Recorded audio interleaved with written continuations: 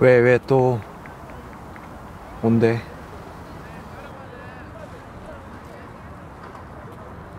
요새 찬성이 어때? 뭐가? 너 한수진 스토리 봤어? 한수진? 왜 그러는데?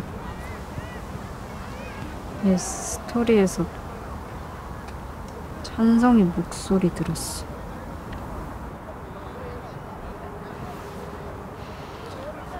찬성이 의심돼? 아는 거 있으면 솔직하게 말해줘. 대화를 해보는 건 어때? 혼자 생각하지 말고. 근데 아까부터 네 뒤 대각선.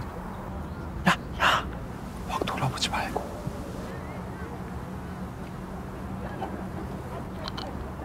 안 하냐? 우리 반일걸?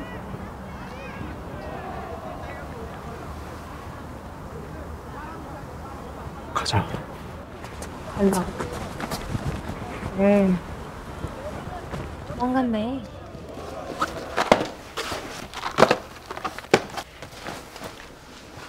야, 뇌물. 그때 같이 있던 남자의 남친이야? 누구? 그 외에 그 벤치에 같이 앉아있던. 아, 아니. 오키 남사친.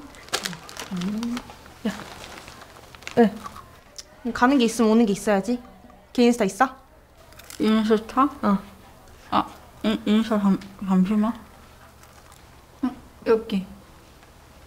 리버 마운틴? 이름이 강산이야. 이름부터 졸라 잘생겼다.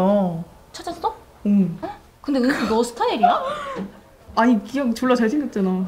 됐어 그러면. 어이 이거 잘 나왔다.